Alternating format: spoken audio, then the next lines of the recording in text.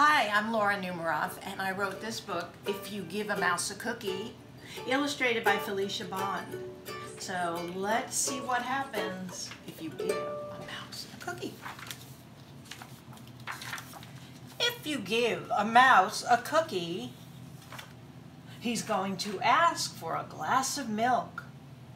When you give him the milk, he'll probably ask you for a straw. When he's finished, he'll ask for a napkin. Then he'll want to look in the mirror to make sure he doesn't have a milk mustache.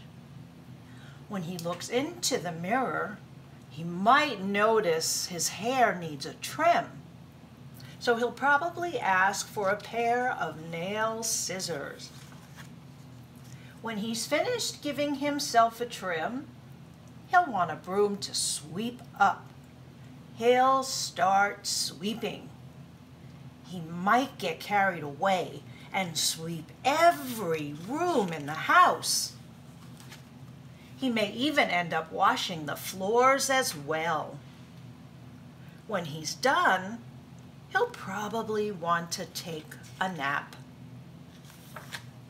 You'll have to fix up a little box for him with a blanket and a pillow.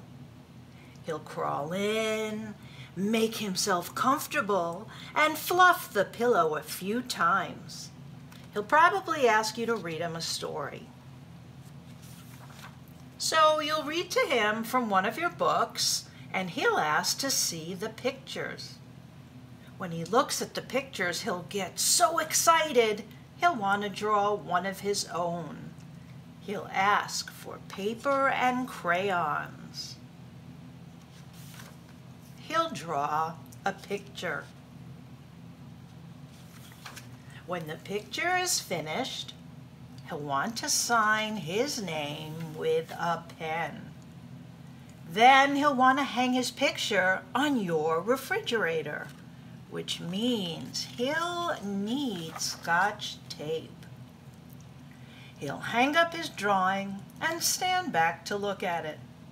Looking at the refrigerator will remind him that he's thirsty. So he'll ask for a glass of milk. And chances are, if he asks for a glass of milk, he's going to want a cookie to go with it.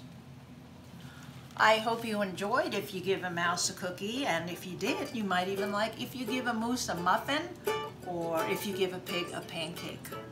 Bye!